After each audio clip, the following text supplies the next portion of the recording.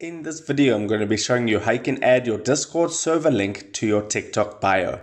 Okay, so the first thing you need to do is go to your profile by tapping on the me icon at the bottom right. Then you'll be on your profile, and as you can see, if I go ahead and tap on edit profile, I just have the option to add an Instagram or a YouTube link and a link in the bio, but that link in the bio won't be clickable. So to make the Discord link clickable, what you need to do is go back, then go ahead and tap on the three vertical dots at the top right of the screen, and then tap on manage account. Then you want to go ahead and switch to a pro account. And from this screen, you want to go ahead and select business, and then you want to select your category, tap on next, and now you have a business account. So if I go ahead and tap on edit profile again, you can now see that I have a website section where I can add a website. So now I just need to go back to Discord, and you want to go to your server that you've created on Discord, and then you just want to tap on invite members, and then you want to go ahead and make this link set to never expire by toggling on set this link to never expire.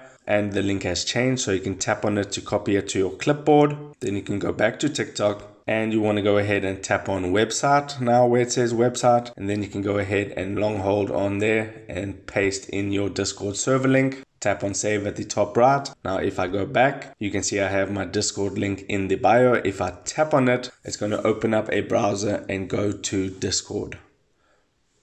So that is how you add a clickable Discord server link in your TikTok bio. If this video helped you out, make sure to hit the like button and subscribe for more. Take care.